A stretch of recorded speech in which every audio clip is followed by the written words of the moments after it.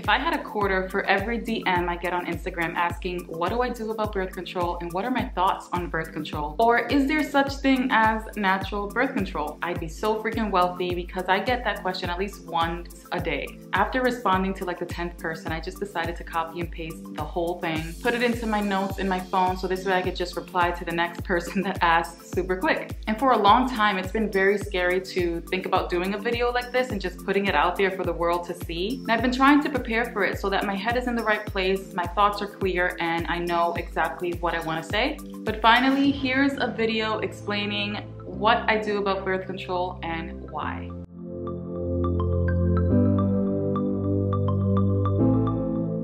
As some of you may know, I'm a mom of 2, and naturally after having my 2nd child, I feel like I'm set, and my husband and I are not really thinking about a 3rd child. I'm not saying that that wouldn't happen. We're keeping that option open, but for the moment, we do not plan on having a 3rd child. And my mind is not processing having another child because I'm still caring for a baby already. And a lot of you know that after having my 1st child, there is a big gap like of 8 years between my 1st and 2nd. And that was on purpose because we wanted to devote a lot of time to our son for many reasons. So after 8 years of having my son, my husband and I kind of made a deal that we would now just allow it to happen naturally. So not necessarily plan to have a 2nd child, but just allow it to happen and not plan it. But the point is that prior to having my 2nd child, I got into the habit of tracking my period cycle on one of those period tracking apps that you can just get on your phone, so that I could somewhat have an estimated time as to when I would be ovulating and somewhat prepare for it and know that I have to be more careful during that ovulation time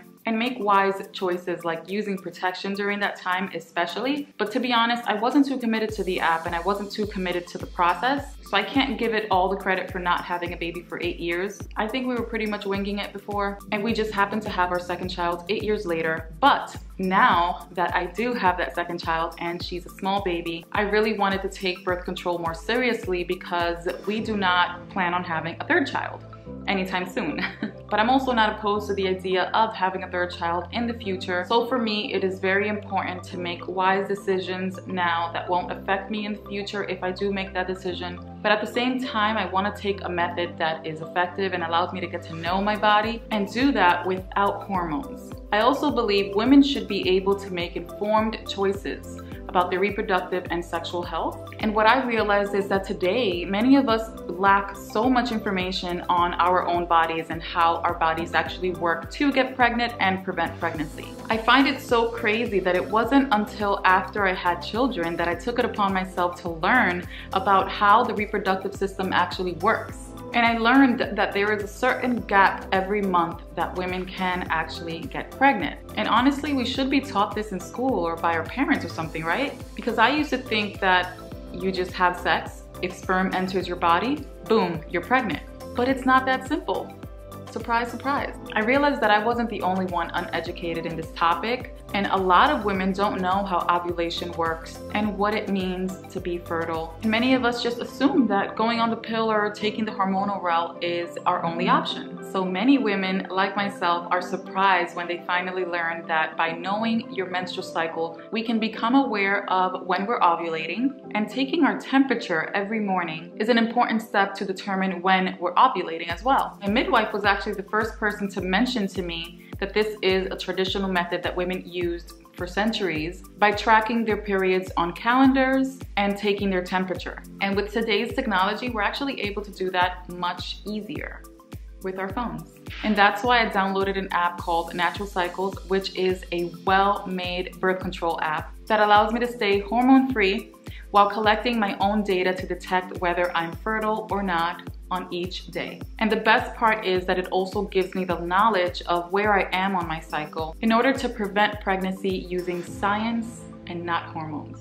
And for any of you that may be questioning this, you guys, I genuinely use this app. I am so happy to have found it. I'm so happy to have collaborated with them, and I'm so happy to be here talking to you guys about it, to empower you guys and spread information on it, because it is super, super important, and I don't think a lot of people know about this. So I'm gonna show you how I use it to prevent pregnancy, take my temperature every morning, and show you how cool this app is. First off, I keep my basal thermometer right here on my bedside table, and it never moves from there because whenever I use it, it's always in the morning before I even get out of bed. So as soon as I open my eyes, the first thing I do is grab my basal thermometer, place it in my mouth, press the button, and leave it under the bottom of my tongue. Hold it there until I hear the beeping sound and I know that it's done. I see the temperature and I repeat it in my mind, and then walk over to the bathroom because that's always the first place I go to anyway. And it's also where I keep my phone. And as soon as I walk into the bathroom, I open my Natural Cycles app, and it automatically already opens to the temperature screen where I would log in my temperature.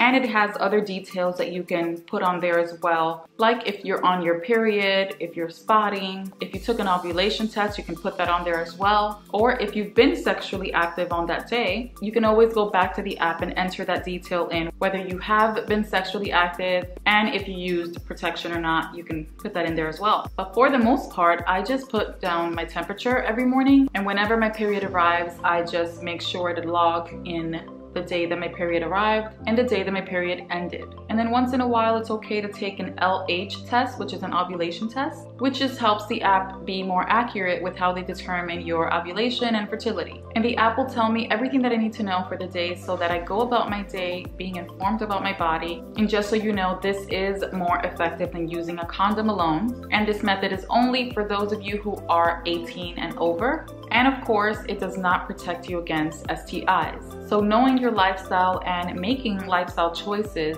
are very important when choosing what birth control is right for you. And for me, my priority when it comes to birth control is to remain hormone-free. So I am very happy with this method, and I'm so happy to share it with you guys. And if you're interested in learning more or have any more questions, make sure you guys check the app link down below, or just go to your app store and download it to learn more. Getting started with Natural Cycles is easy.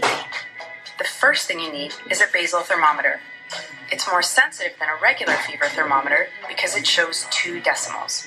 Measure your temperature first thing in the morning, before you get up and out of bed. Here's a tip on how to remember.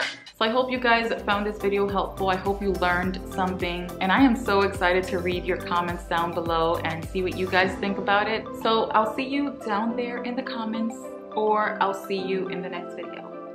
Bye, sunshines.